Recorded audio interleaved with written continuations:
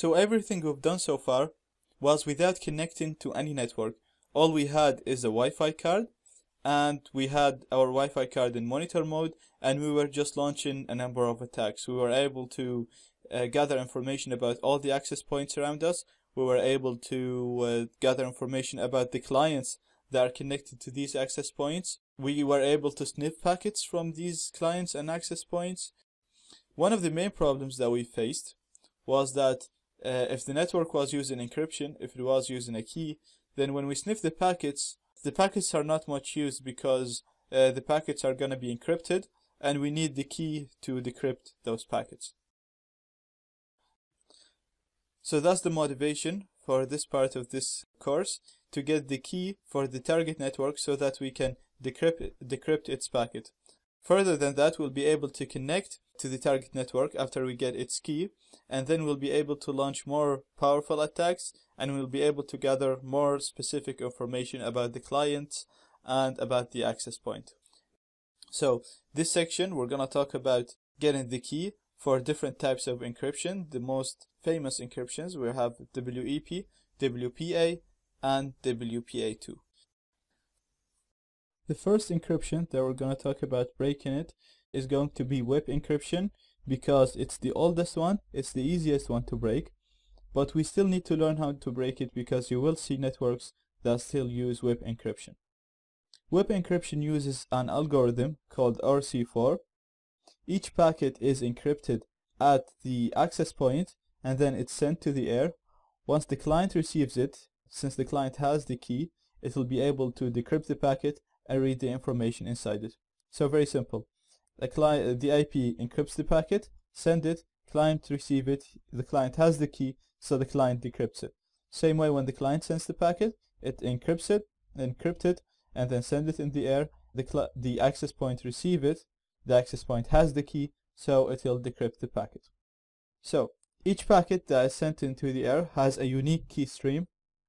WEP ensures that the key stream is unique by using a 24-bit initialization vector. So the initialization vector is a random number. It's sent into each packet, and it's sent into plain text. So this part, it's not encrypted. If you read the packet, you'll be able to read it in plain text. The problem with the IV, or the initialization vector, it's very short. 24 bits is not that long. So in a busy network, there'll be a very large number of packets sent into the air. This means the number of possibilities of random IVs will be exhausted, and we will have two packets that have the same initialization vector. So the initialization vector is a 24-bit random key. It's sent into the air in each packet, and it's sent into plain text as a plain text. In a busy network, we're going to have a very large number of packets. This means that the possibilities of unique IVs will be exhausted, and if we are sniffing all these packets, we will be able to collect two packets that have the same initialization vector. Once we have two packets that have the same initialization vector, aircrack-ng can be used. It'll use statistical attacks to determine the key stream, and after that it will be able to determine the WEP key. Okay, so from the above we know the more IVs or initialization vectors that we collect, the more likely that we'll successfully crack the WEP key. So our main goal now, when we try to crack WEP, is to collect as much IVs as we can, because once we have a large number of IVs and we're gonna have two packets that use the same IV, then aircrack-ng is more likely to be able to determine the key stream and the WEP key for the target network. In the next video we'll do that. We'll see how that actually works, and it should be easier to understand. Okay, so from the previous video we know that to crack a WEP key, all we have to do is sniff packets from the target network and gather as much IVs as possible. Once we do that, aircrack-ng will be able to use statistical attacks to determine the key stream and then the WEP key. It does this because when we have a large number of IVs, as I said, the IV is only a 24-bit number, so it can be exhausted easily in a busy network. So once we have two packets that have the same IV, then we can decrypt the key stream and the web key.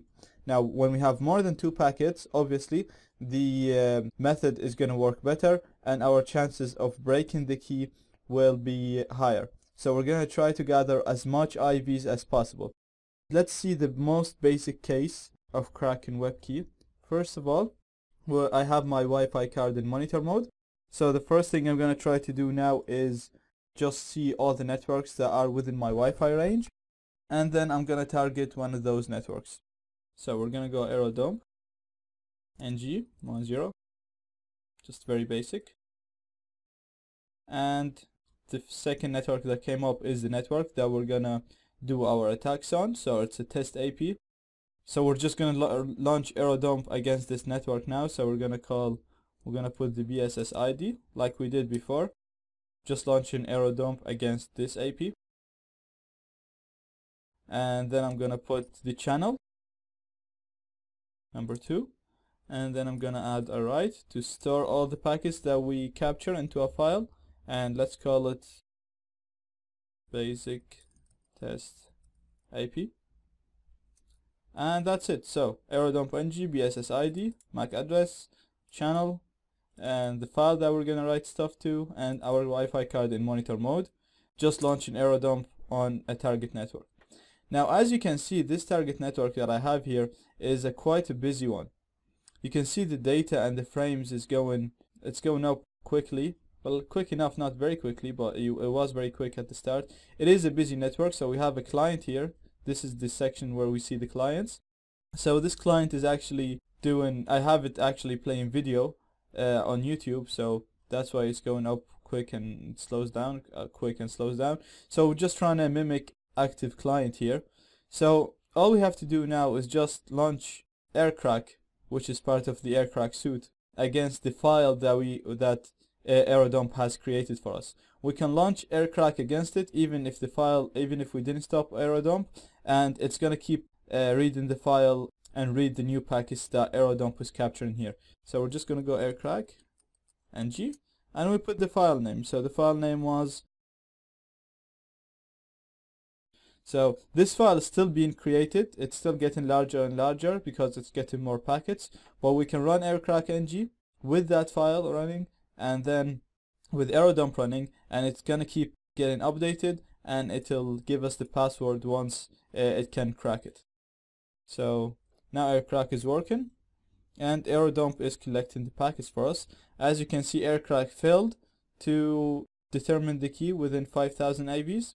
So it's gonna, with 3,000 AVs, it's gonna wait until the AVs reach 5,000, and it's gonna try again. Now the number of AVs actually depends on the type of web. So there's two types of web encryption. There is 128 and there is a 46-bit. The only difference is the length of the key. So the 46-bit will require less number of IVs than the 128. Now the IVs, remember when we were talking about aircrack, we said data is the number of useful packets. What I meant with that is the number of packets that have a unique IV or have a new IV. So the more packets we get with different IVs, the more our chances of cracking the web key. Now we're basically just gonna wait until aircrack can successfully crack the web key. Okay, perfect. I'm just gonna Control C arrow dump now. And as you can see here, aircrack successfully managed to get the key. So that's the web key for the target network. We were able to get it within 23,000 of data packets. That's because the target AP uses a 64-bit key. Let's see how we can use this key to connect to the network. So I'm just going to copy it. I'm going to go to Genie. And we're just going to remove these dots and use the key like this. So now we can connect to the target network. And here we go. Let's see, test AP. And just going to paste it here. Connect. And as you can see, our connection has been established. So we successfully recovered the key, the web key for our target network. So I can just go to and confirm. Ping Google, and ping works, so we are successfully connected to the target network. So in the previous video, we saw how easy it is to crack a web key in a busy network. So we had a busy network, we had a client that was watching videos all the time, and we saw how the data was increasing very quickly. Now, the question is, or the problem that we're gonna face, is an access point that doesn't have any clients connected to it, or an access point that has a client connected to it, but he's not using the internet as heavy as we saw in the previous video. Maybe just reading articles or just going on Facebook or whatever, but not using as much data as we saw last time. So let me just show you an example of that. I'm just gonna run arrow dump against the target access point, the test AP, just to have a look on an idle access point. So we have test AP now, the same access point that we used before. The only difference is that I've disconnected the device that was connected. And you can see here in the second area, the clients area, that there is no clients connected. And you can see the data is 0 and didn't even go to 1. So that's going to be a problem that we're going to face. We won't be able to crack the key like this with 0 data. So what we can do is we can inject packets into the traffic. When we inject packets into the traffic, we can force the AP to create new packets with new IV in them. We capture that IV and we do that again. That's the basic case that what we're gonna do. We're gonna explain 3 methods of doing this. We're gonna explain them in detail in the next videos. So for now, we're just having a quick look on how packet injection is gonna work. But before we can inject packets into the air, we have to authenticate our device with the target access point. See, the way that access points work, they have a list of all the devices that are connected to them. And they ignore any packet that comes from a device that is not connected to them. So if a device that doesn't have the key tries to send a packet to your router will just ignore it. It won't even try to read it or see what's in there. So before we can inject packets to the router, we're gonna have to authenticate ourselves with the router.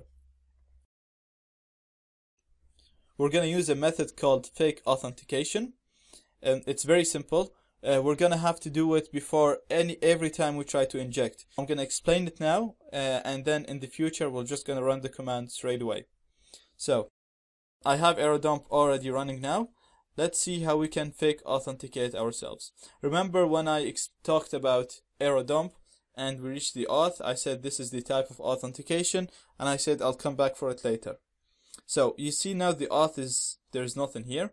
Once we do the fake authentication, you're gonna see an OPN showing up here, which means we've successfully fake authenticated our device with the target access point. So to do this, we're gonna use AirPlay-ng. We're gonna use a fake auth attack. So we put the type of attack, and then we're gonna put the type of the number of packets that we want to send. So I'm just gonna do 0. Some people use a large number when they're carrying attack that'll take like 5 or 10 minutes. But for me, I like to just use 0 and maybe do it later manually. So fake auth 0. We're gonna use the option A, the target MAC address. So I'm just gonna copy it from here and I'll paste it. That's done. We're gonna use H to put our MAC address so that our MAC address gets authenticated with the target network. So to get our MAC address, we're just gonna run the command ifconfig LAN 0, and that's my MAC address. So I'm just gonna copy it. LAN 0 is the name of my Wi-Fi card. You can put Mon 0 because they're the same card, so they have the same MAC address. I'm gonna paste it here, and then I'll put the name of my Wi-Fi card, Mon 0. So AirPlay-ng, the type of attack that we're trying to do a fake authentication attack to authenticate our MAC address so that we can inject packets into the target network. We're gonna send 0, which means 1, do it once, and then A, we put the MAC address of the access point, and then H, we put the MAC address of the device that we want to do a fake authentication to, and that's my own wireless card. And then mon0, name of the Wi-Fi card, and then I'm gonna hit enter. And as you can see, it sent an authentication request, and it was successful, and association is successful now.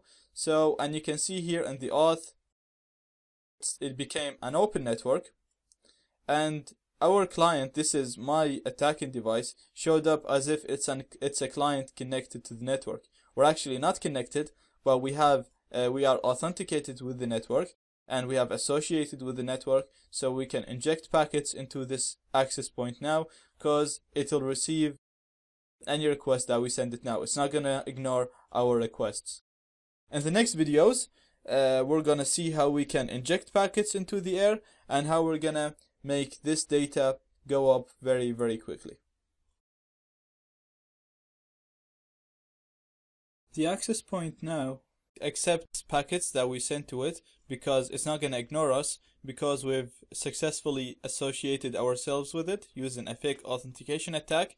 Now we are ready to inject packets into the access point and make the number of data increase very quickly so that we can decrypt the WIP key. So the first method of packet injection that we're going to talk about is ARP request replay. In this method, we're going to wait for an ARP packet, we're going to capture this packet, and we're going to inject it into the traffic. When we do that, the access point is going to be forced to create a new packet with a new IV. We're going to capture this new packet, inject it back again into the traffic to force the access point to create another packet with another IV. We're going to keep doing this until the number of data is high enough to crack the web key. Let's see how we do this in Kali Linux. So, first thing I'm gonna do is just launch aerodump-ng. I'm just gonna add a write to it, and let's call it this time ARP request reply test. And that's it running, and you can see that the target network has 0 data, so it has no clients associated with it, and there's no traffic going through, so it's not useful. We can't crack its key. First thing we're gonna do is we're gonna do a fake authentication now, and as you can see, the fake authentication was successful, and the auth has changed to open, so we can start injecting packets into this network, and it'll accept our packets when we inject them. That's going to lead us to our third step, which is the ARP request reply step, where we will be injecting packets into the target network, forcing it to create new packets with new IVs. So the command is going to be, just paste this now, very similar to the previous one, just instead of fake auth, we're gonna say ARP replay. I have an extra IR here, so ARP replay. Yep. Okay, and then instead of A, we're gonna have V for BSSID. So the first command here we did was just an association command, so that we can associate with the network and we can start injecting packets without being ignored. Here. The third one we're gonna do here is the command that we're gonna wait for an ARP packet, we're gonna capture it and then re-inject it in the air. Let me just associate myself again there, and I'm gonna launch this command. So, and here in the third section, replay is just waiting for an ARP packet. Okay, as you can see, we've captured an ARP packet, and now it's injecting the ARP packet here. So it's just, it captured an ARP packet, it's injecting it in the traffic. The AP is creating another packet with the new IV. We're receiving it, injecting it again, and we're just doing this over and over again. You can see the number of data has already reached 9,000. I'm just gonna launch aircrack ng now. I think by the time I launch it, I'll be able to crack it.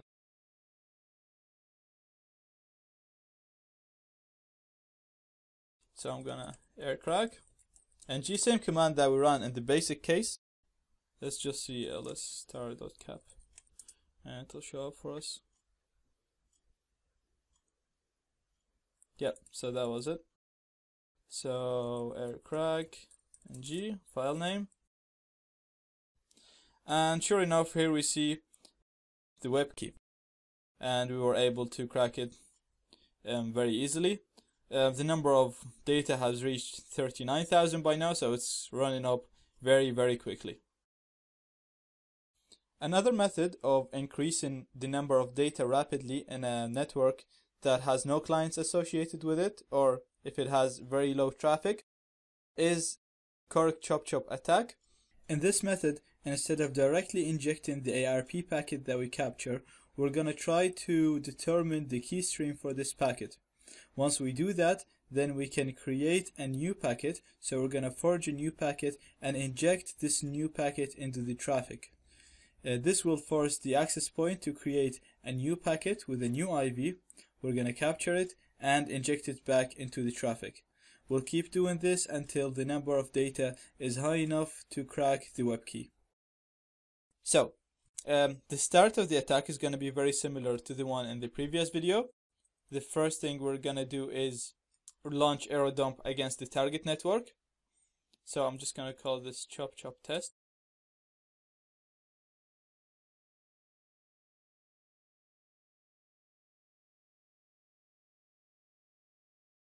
And here we go. We have our target network here. The second attack that we're going to try to do is the fake authentication attack. Again, we do this so that the target doesn't ignore us. And as you can see, we're successfully associated with the target network. Now, the third attack is going to be our correct chop attack, in which we're going to try to capture a packet and determine its key stream. So it's going to be very similar to the fake authentication attack. I'm just going to paste that here. So instead of having fake auth, it's just going to be chop. And then instead of A, we're going to have V for BSS ID. So A reply ng, chop, the MAC address of the target network, and then my own MAC address, and then the name of the Wi-Fi card with monitor mode. We can get my own MAC address from ifconfig LAN 0, and then my MAC address will show up like this. So I'll just do another association with the target network.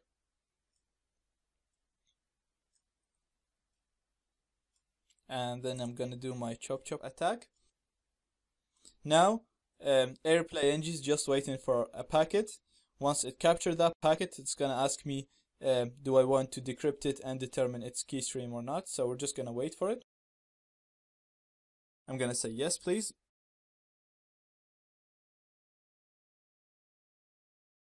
And now it's working to try and determine the key stream for the target access point.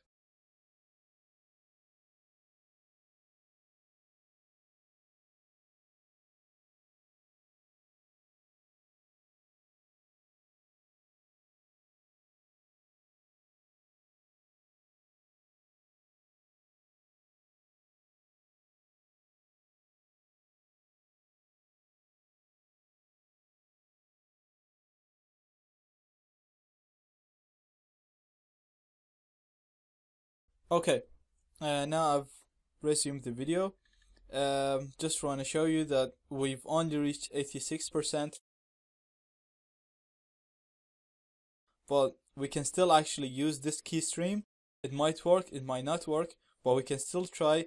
And sometimes I remember I had like 64%, and I still was able to forge a packet and inject it and successfully inject it into the traffic. So let's try this. Now the key stream is saved into this file. So now next step is to forge a fake packet. We're gonna do this using packet forge. We're gonna put -0 so that it creates an ARP packet for us, the MAC address of the target network, and my own MAC address, same as this, A and H. So I'm just gonna copy and paste them. Here we go. Then we're gonna put destination IP, and we're just gonna set it to 255, and then we're gonna set the source, and it's gonna be 255 again. That's just information that has to be there in the packet.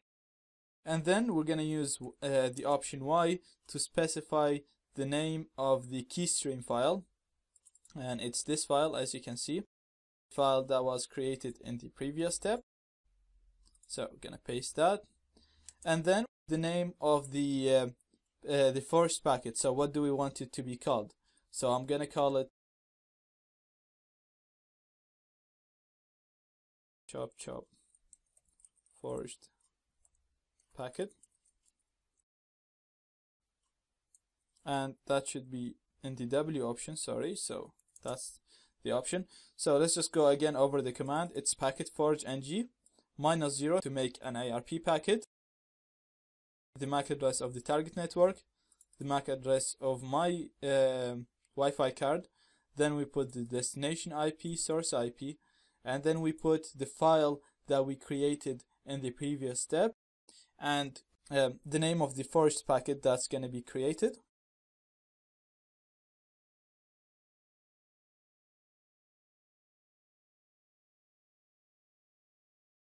Now the next step is where we're going to inject this forged packet into the traffic and to cause the number of data to increase rapidly.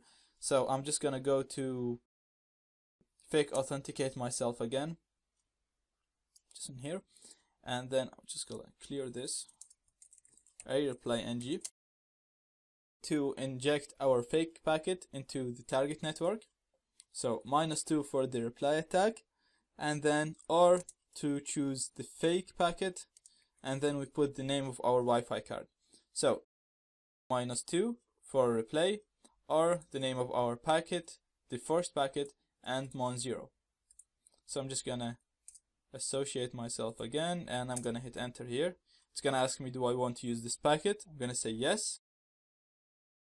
And here we go. You can see the number of data increasing very, very quickly. Again, I only had 86% of the key stream. I wasn't able to decrypt the whole key stream, but the attack is still successful.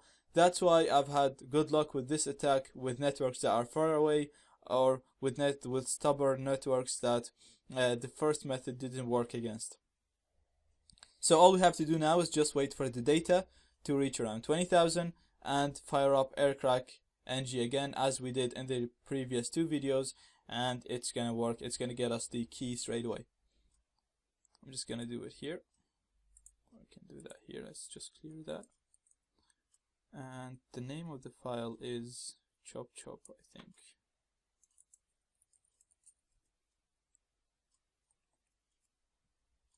So it's chop chop test 01. Yeah.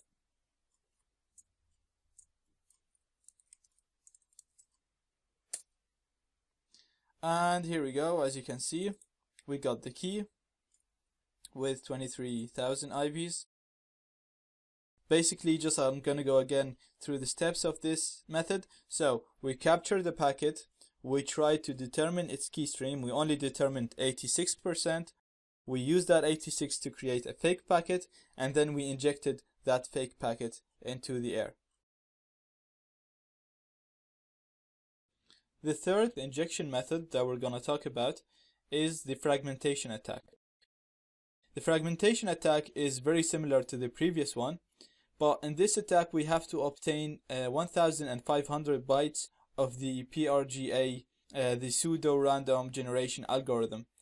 Because we need to order the full 1,500 bytes, this attack is we need to be closer to the target network to successfully run this attack, but it's much quicker than the correct chop chop attack. So again, after we obtain the PRGA, we can use it to forge a new packet, and then we're going to inject this new forged packet into the traffic to increase the number of IBs very quickly. So the concept is very simple. We're gonna capture a packet, determine its PRGA, forge a new packet, and then inject that packet into the air. So let's see how we can do this. Again, first thing is going to be running arrow dump against the target network. So I'm just gonna change the name here from chop chop to fragmentation. We're just gonna call it fragment. Hit enter, and here we go. Arrow dump is launched on our target network. Second step, as always, is fake authentication, so that the access point doesn't ignore us and starts communicating with us. So we do that, and we see here we have successfully associated with the target network, and the authentication has changed to open, so that's very good. Third step is going to be our fragmentation attack step. It's very similar to the chop chop attack. So you can see here that's my chop chop code that I used, the chop chop command, sorry. So it's exactly the same command, just instead of chop chop, I'm gonna say fragment. So it's airplay ng fragment, b the target address of my target network, and then h the MAC address of my own network. Of my own Wi-Fi card. So I'm just gonna associate myself again and do the fragmentation attack. So it's waiting for a packet now.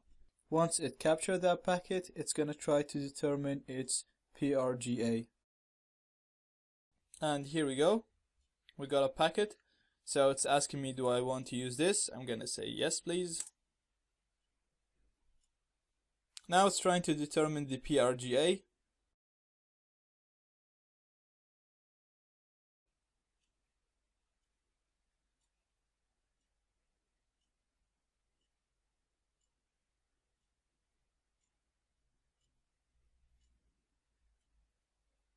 So that packet wasn't useful.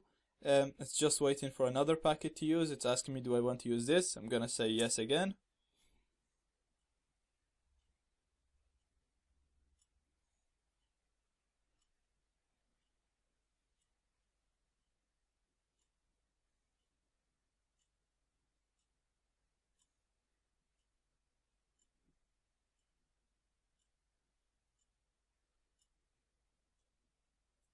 Again, that packet wasn't useful, so we're just waiting for another useful packet.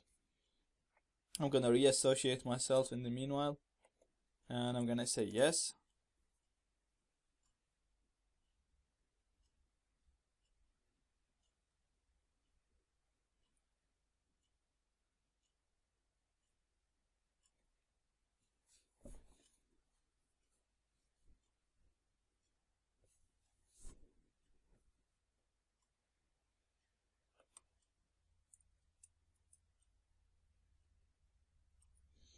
Okay, now this time this packet was useful,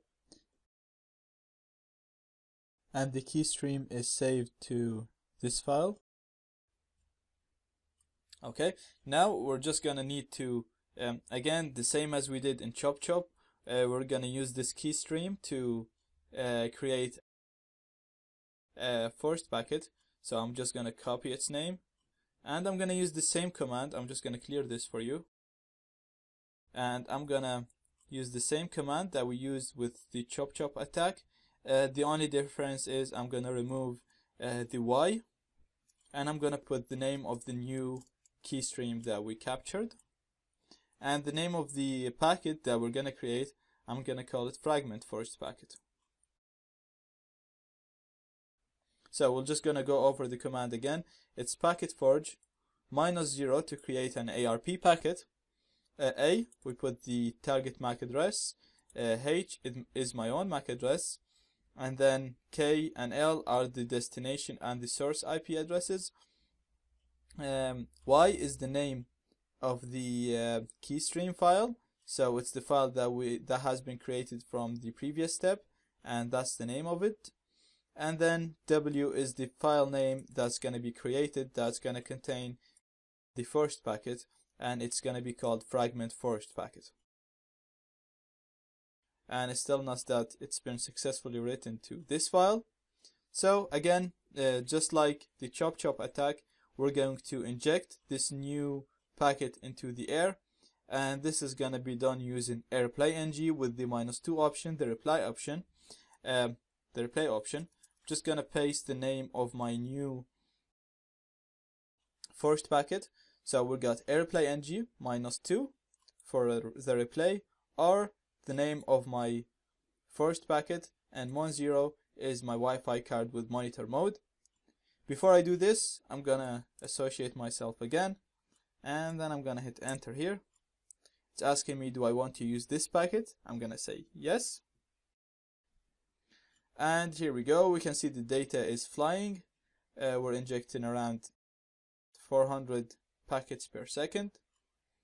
And once this number is large enough, we're gonna be able to crack the key. I can just go here to air crack ng.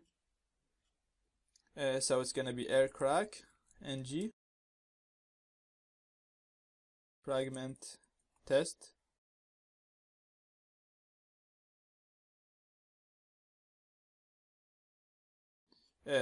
.cap, and here we go. We can see the key.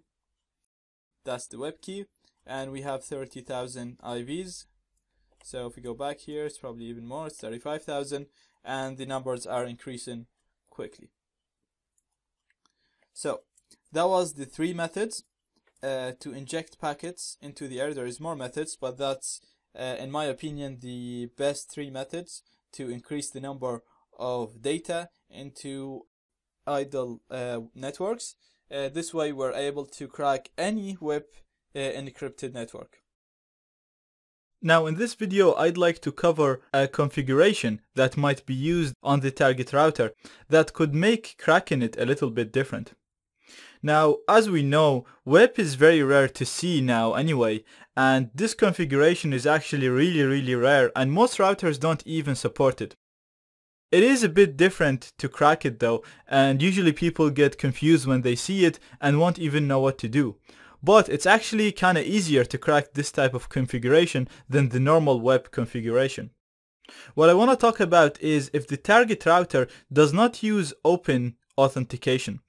So we've seen in all the previous videos, the first step was to do a fake authentication attack which changed the auth in aerodump ng to open.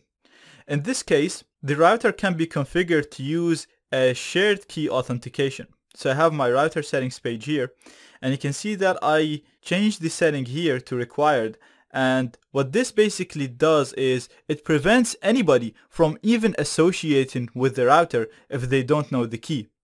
So usually routers use open authentication, which basically means anybody can associate with the router, and then the router will check if you have the right password, if you have the right key. If you do, they let you connect. If you don't, they won't let you to connect. So they actually allow you to associate and they'll communicate with you. If a shared key is used, then the router will not even allow you to associate unless you encrypt a challenge for it and send it to it. You won't even be able to associate with the router if you don't have this shared key.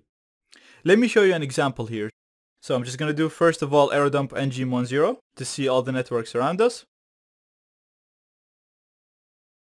And you can see that I have this network which I configured for this class, and it's called SKA test AP. So it's running on channel 1, and I'm going to copy its MAC address. And we're going to run aerodump ng against this network only. We're going to give the BSS ID, the channel,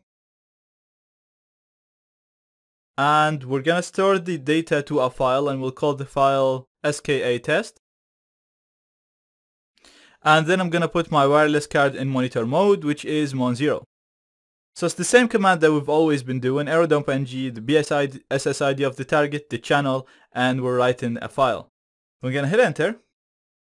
And this is gonna run against our target only. And now I'm just gonna come in and do a fake authentication just to show you what happens in SKA networks. So we're gonna do a fake authentication exactly like we did it before. So it's gonna be AirPlay NG, fake auth, and we're gonna put 0, and then we're gonna do -A, put the MAC address of the router, and then I'm gonna do -H and put my own MAC address, which is... Now I'm doing all this real quick because you should know all of this by now because we covered it in previous lectures. And my own MAC address is 00C0CA828298. Then we're gonna put our wireless card in monitor mode, which is mon0.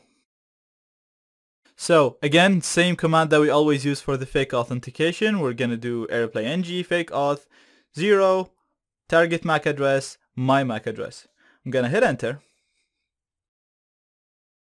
So I'm gonna Control C this. So you can see that we have SKA here under the auth instead of open. And that means we can't really do all the attacks that we did previously, the 3 methods, the 3 injection methods that we spoke about previously. The way to fake authenticate yourself with SKA networks is you'll have to de-authenticate one of the connected clients in here. So you have to have a client connected to the network. You're gonna have to de-authenticate it. Once you do that, AeroDump NG will capture an SKA. You can see that I have a broken SKA here, but if you do that properly, you will get a normal SKA, and then you'll use that file with the -Y option to fake authenticate yourself to associate with the network, and then you can do all the attacks that we spoke about in the previous lectures, the 3 methods. The thing is, that's a bit too complicated, and there is 2 better methods to do that, because as I said, if you want to associate and the target network uses SKA, the network has to have a connected client, has to have at least one connected client. So based on that fact, there's actually better ways to crack that network. And I'm going to show you the first method right now, and that is using an ARP replay attack. So let me close this first. And I'm going to clear this. And I'm actually gonna stop this and clear it and run the attack again, because I want to show you that you actually don't even need to run a fake authentication for this. So we're just gonna name this something else. We're gonna call it SKA test 2, and we're gonna launch AeroDump NG. And as you can see right here, I don't have authentication or anything on this network right now. And what I'm gonna do is I'm gonna do an ARP replay attack. So we spoke about that and we actually did it in a previous lecture. The only difference is when we did it, we did a fake authentication and we associated with the network. And then we used the replay attack based on our MAC address. So we replayed packets from our computer and injected them in the router. In this lecture, because we actually have a client, when we did it in previous lectures, there was no clients connected, so we had to associate. Our client showed up in here, and then we used our client MAC address to replay one of the ARP packets, and we managed to increase the number of data rapidly that way. What we're going to do today is, because we already have a connected client, we're going to use this connected client in our replay attack. And this method will work against both normal networks and against the web networks that use SKA. So this attack is going to be exactly the same as the ARP replay attack that we did. The only difference is we're going to use the MAC address of a connected client instead of my own MAC address. So the command is going to be AirPlay NG, ARP replay. Then we're going to do -B, and we're going to give it the MAC address of the target network. Then we're going to do -H, and instead of giving it my own MAC address like we did in previous videos, I'm going to use the MAC address of one of the connected clients, which is this one. Then I'm going to put my wireless card in monitor mode, which is mon0, and we're ready to go. So again, we're using AirPlay NG. We're doing an ARP replay attack exactly like we did before. We're specifying the target network after the -B. And then we're specifying the MAC address of a connected client this time, and instead of specifying my own MAC address. So I'm gonna hit enter. And what this is gonna do is it's gonna wait for an appropriate ARP packet, and once it captures one of them, it's gonna inject it in the traffic. But when it's gonna do that, it's actually relying on this connected client, and it's injecting it as if this packet is coming from this connected client. And as you can see, the number of data is increasing very, very fast right now.